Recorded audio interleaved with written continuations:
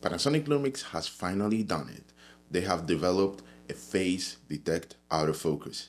Finally. I'm not someone who depends a lot on the autofocus, of course, if I'm not in the studio shooting like this. But in my professional cameras, I don't really use the autofocus anyway, so it's not a big deal. But it's a big deal in this era that a camera or kind of a pro body camera for photography and for videography doesn't have an autofocus in the system, especially to promote their cameras to newcomers or from people who don't want to use manual focus in this era, because there are a lot of people actually who don't want to use it. So they have released it, yes, but it's not in a camera, or let's say so, it's not in the S line or the GH line of cameras yet. They have released it on a PTZ camera that is basically a live stream and video production camera, and in there they have released the new developed phase detect autofocus. And this PTZ camera is going to be called, I'm going to read it from my phone because I found it silly how they always call this PTZ or PTZ cameras. So this Panasonic new PTZ camera will be called AVUE 160K. Whatever. They have developed a new 4K sensor for this PTZ camera, and in the specs, as you can see now, scrolling down, there will be a newly developed phase detect autofocus. And how amazing is that?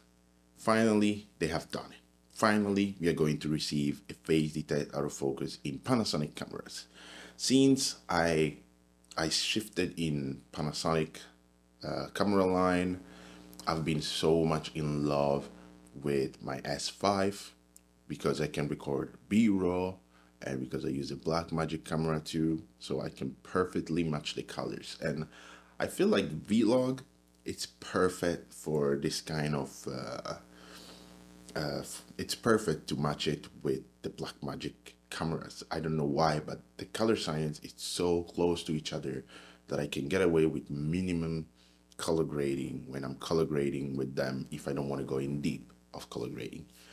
So yes, guys, what do you think about this newly developed sensor and this phase detect autofocus?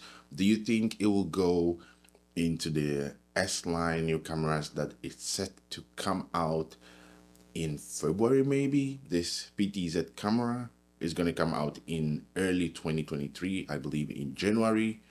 So if in February we will have new S-line cameras, there will probably be a chance that all of these features will kind of be passed to the new cameras too.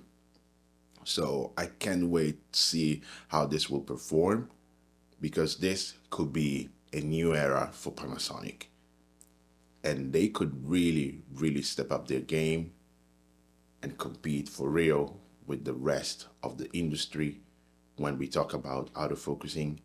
Because Panasonic, let's say it all, the video features that they put in their cameras, it's way beyond what other companies put in their cameras if we compare the prices. So Panasonic, thank you for doing that, and hopefully you develop an amazing autofocus that will make people actually switch to your system and learn how to love it, as many of us do. Thank you for sticking here with me. Consider subscribing and consider commenting and letting me know what you think and how you think this autofocus will perform. And I'm going to see you in the next one.